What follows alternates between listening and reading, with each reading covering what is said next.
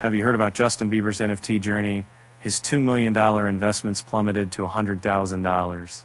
Initially, he splurged on bored apes and Mutant apes, but they tanked by 95%. Now, despite this dip, he still holds on to some Ethereum and APE tokens.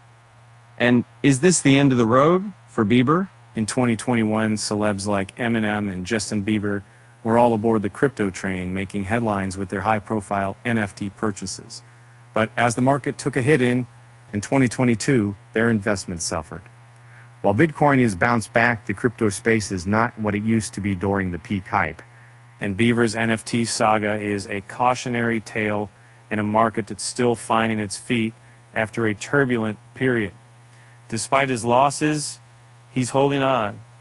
One bored ape, Mutant ape, and a fraction of his initial investment.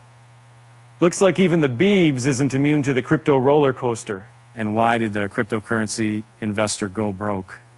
Because he lost all his beefer. With that said, thanks for watching, and until next time.